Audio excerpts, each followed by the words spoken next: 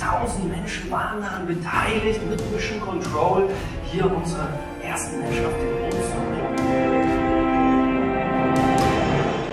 Ganz oben, in einer winzigen Metallkapsel, befinden sich die Astronauten von Apollo 11. Ihre Namen sind Neil Armstrong, Buzz Aldrin und Michael Collins. Sie sollen den ersten Versuch einer Landung auf dem Mond unternehmen.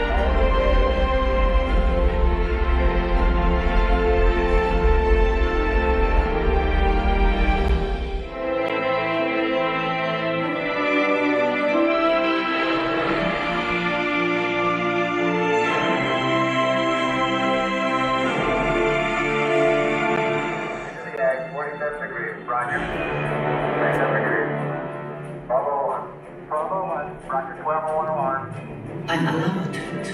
Etwas stimmt nicht mit dem Computer. Mission Control muss schnell entscheiden, ob die Mission abgebrochen werden soll. Sie beschließen, fortzufahren. In der Landefähre erkennt Armstrong, dass sie den geplanten Landeplatz verpassen werden und auf ein Geröllfeld zusteuern. Er übernimmt die Kontrolle vom Landecomputer. Die vielen Trainingsstunden machen sich bezahlt. Neil Armstrong versucht, einen ebenen Landeplatz zu finden. Aber der Landefähre geht der Treibstoff aus. Wenn die Anzeige auf 0 geht, müssen sie abbrechen.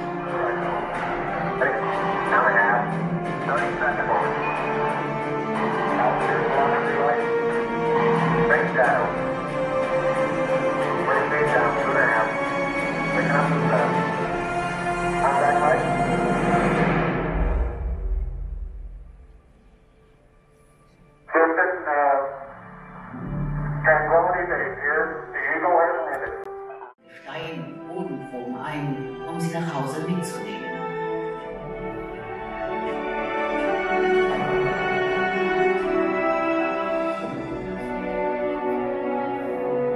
Apollo 11 revolutionierte unser Verhältnis zum All. Wir hatten nun bewiesen, dass wir die Erde verlassen können und unsere ersten Schritte auf einer anderen Welt getan.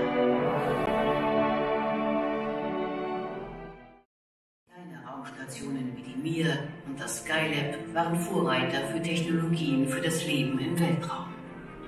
Weitere Länder haben damit begonnen, ihre eigenen Raumfahrtprogramme zu entwickeln.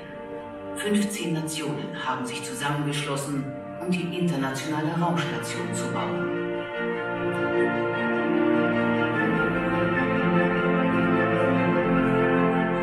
An Bord dieses Wissenschaftslabors lernen Astronauten und Wissenschaftler, wie man über lange Zeiträume im Weltraum lebt.